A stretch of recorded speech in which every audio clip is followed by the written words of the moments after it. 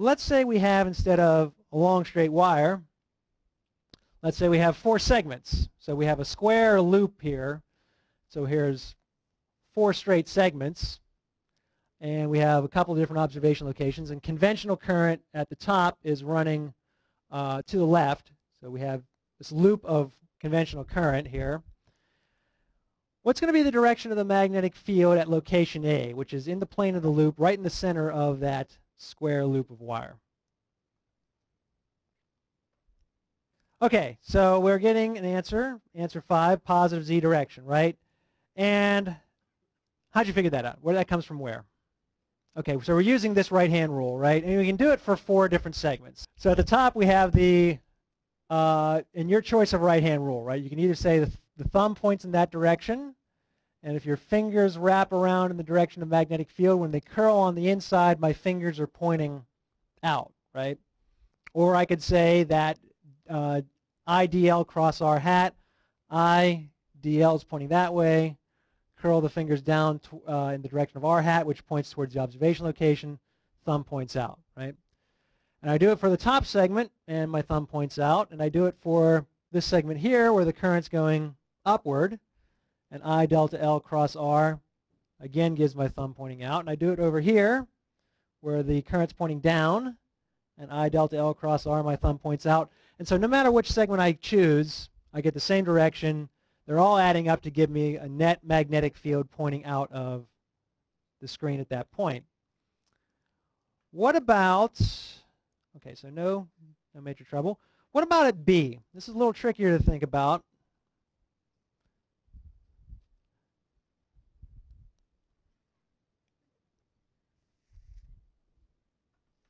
Okay, most of us are saying negative z direction. That's actually going to turn out to be correct. The magnetic field outside of the loop, but still in the plane of the page, due to this loop of wire, is going to turn out to be in the negative z direction. Now, it's a little tricky to see, but you can kind of make a plausibility argument. So here's the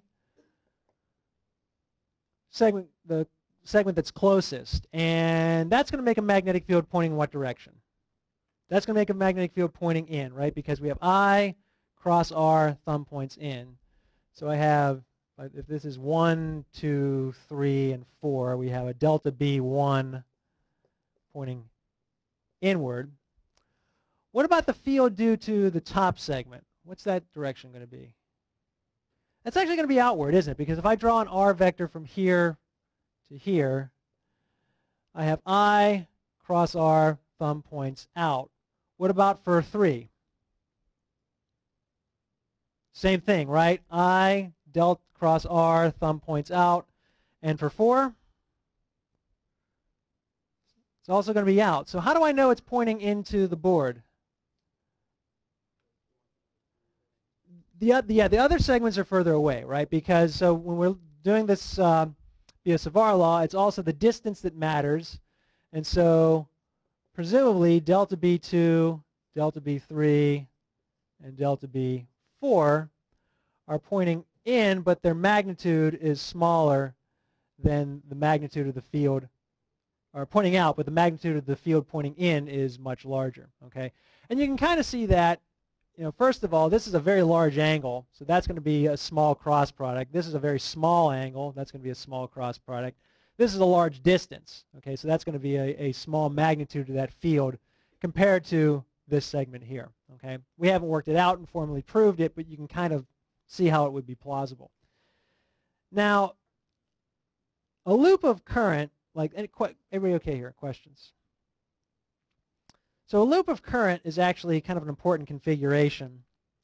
And we want to take a look in more detail at this. We're actually going to look at a circular loop. Okay, so let's imagine we have a wire, and we got a battery in it, but we're not going to worry too much about the battery. And it's just a circular loop of wire. And the picture here is got the loop of wire in the XY plane. Kind of drawing this in perspective, and Z is coming out like this. And so here is wire, And conventional current is running, let's see, conventional current is going that way. So if we're looking straight at the wire, the conventional current is running counterclockwise.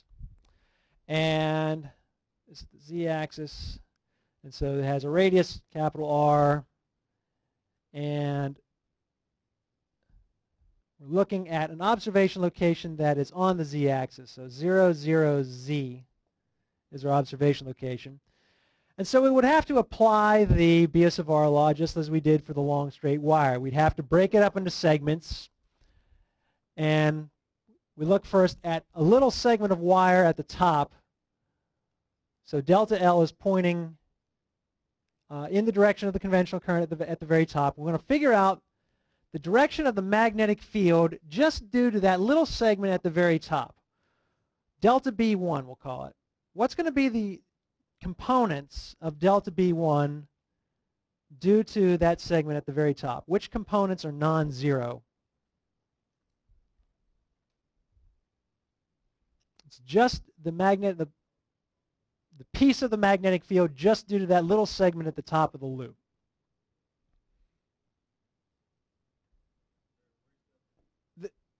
Okay, the observation location is on the z-axis. Okay, and we're talking about that magnetic field due to the segment at the very top of the loop. Okay. So that yellow vector there is the R vector that points from the source to the observation location. I'm sorry? Just that segment. Just that segment. Just that segment. Okay. Not quite unanimous. Some people are saying it's just going to have a Z component. Some people are saying it's going to have a Y and Z component and a smattering of other answers in between. Let's change the perspective a little bit. Let me rotate the picture. And so there's the y-axis, and there's the z-axis, z-axis, and then x is going into the board. Positive x is going into the board, positive x. And so my loop is then lined up. I'm looking at the loop kind of lined up, an edge-on view of this loop, right? So at the very top here, from this point of view, the current's doing what? What's the direction of the current? It's coming out towards us, right? Okay, so capital I is pointing that way. So that's the direction of delta L. And my R is pointing like that, right? So let's do the cross product. I delta L is coming out towards us. The R vector, curl the fingers down that way. And the thumb kind of points like that, right? So I'm going to get a delta B that has what components? It has a Z and a Y component. Okay, so Y and Z are going to be non-zero. X is 0. Okay, but those of you who said Z, you're probably thinking a step ahead, because if I do the same thing down at the bottom, what am I going to get? Don't even have to poll here. What am I going to get? Going to get Y and Z again. So if I do that segment, what's the direction of the current at the bottom segment? Into the page, right? Into the board. Okay, so that's delta L. And there's my R vector. That's delta B1. What am I going to get for delta B2? Kind of down like that, right?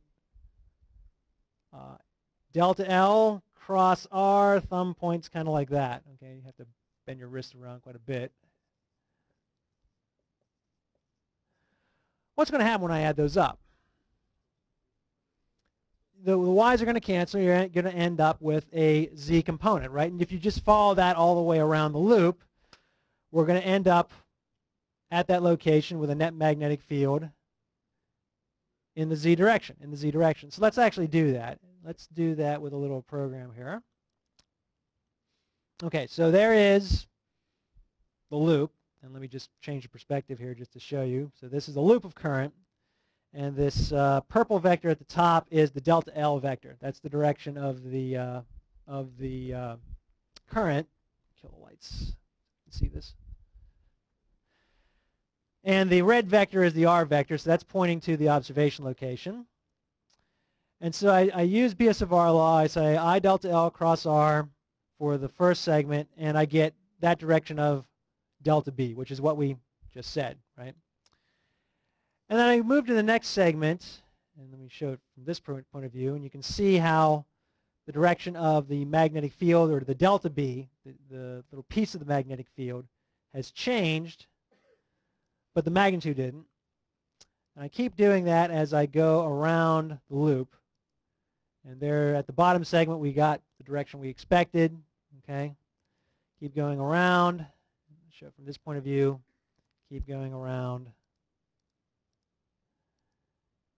And so we've gone back to where we started from. We add up all those delta B's, and you can kind of see from this perspective, all those Y components are going to cancel, but we end up with a net Z component for the magnetic field. Okay. So what would we get at the very center? Would it be 0? Would it be 0? What did we find for the square loop at the very center? Yeah, it was pointing in the positive Z, wasn't it? It does. So,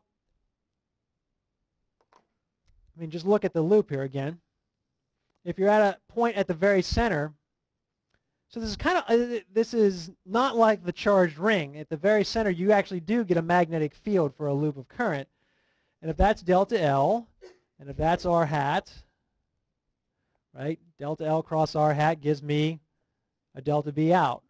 But if this were delta L going in that direction, and that's R hat, delta L cross R, thumb points out. So everywhere along that axis, it turns out, at the center or even behind it, you're going to get a magnetic field pointing in the positive Z direction. And let's just do it at some other observation locations just to see what will happen. I pick a different location. This one's not on the axis, and so you notice that some of these delta B's are longer than others because the distances are different for different segments, right? So when I add those up, I'm not going to get perfect cancellation, and you get a magnetic field kind of pointing in that direction.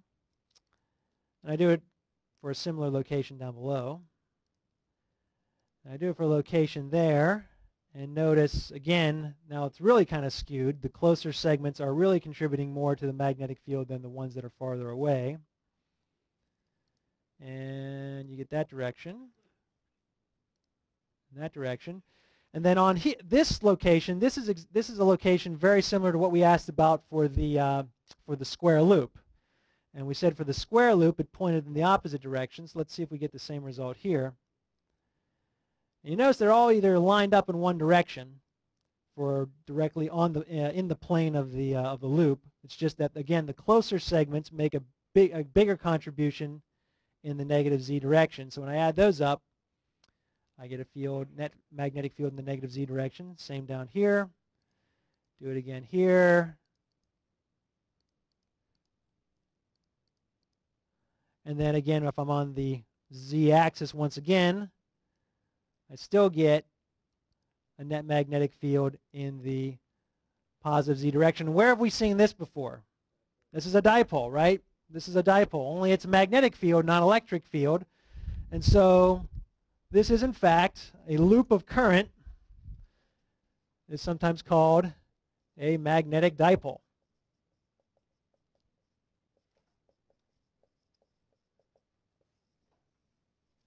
Okay, because it produces this classic dipole pattern of field. You have along the axis, the magnetic field is pointing in one direction. On the perpendicular axis, the magnetic field is pointing in the opposite direction. It kind of curls around as you look at different observation locations in between. Okay, so this is a dipole pattern of field. Now, you can go through the B/S(R) law, do the derivation. I'm not going to do it. It's worked out in the book. What you would find is you'd get a result for the magnetic field for a loop of current on the axis. So we're looking along that Z-axis again, magnitude. And the result works out to be mu naught over 4 pi 2I times pi r squared. Capital R is again the radius of the loop, divided by square root of r squared plus z squared to the 3/2 power. Okay. Again, you can look at special cases. When we're at the center,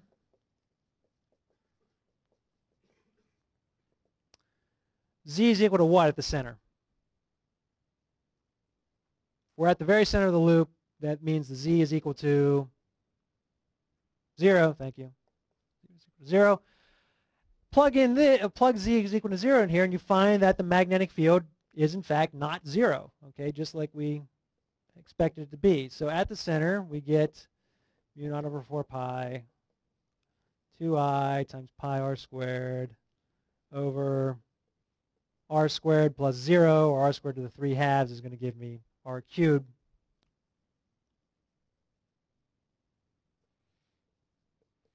Or r cubed, excuse me. And then r squared and r cubed divide out, and we get just 2I pi over r.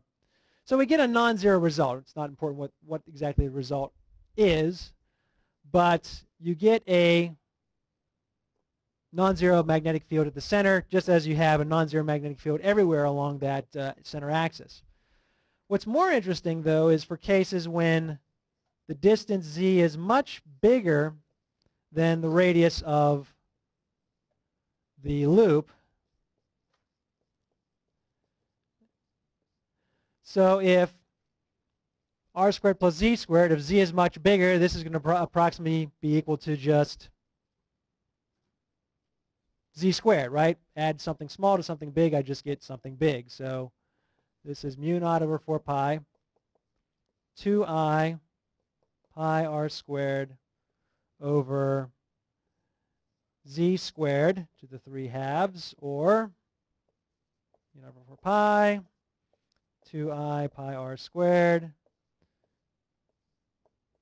divided by z cubed. So it's 1 over the distance cubed. Where have we seen that distance dependence before? For a dipole. So it really does behave like a dipole. When you're getting far enough away, if the loop is small enough compared to the distance, then it really does behave like a dipole, both in the direction and in the magnitude. Okay. Couple of things. One is this quantity I times pi r squared. Pi r squared is what? That's the area, right? So that's the area of the dipole of the loop.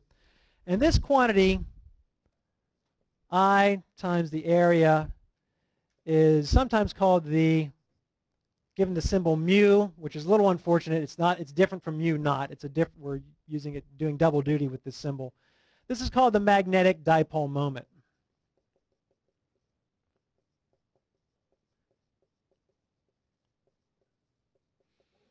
Okay, so just as we had an electric dipole moment, which was Q charge times the distance, just to quantify the whole thing as one easily measurable entity, then we do the same thing with magnetic dipole moment. Okay. All right. I think we're going to stop here, and we'll talk. We'll say a couple more things about dipoles on Monday, and we'll also talk about bar magnets, ferromagnets.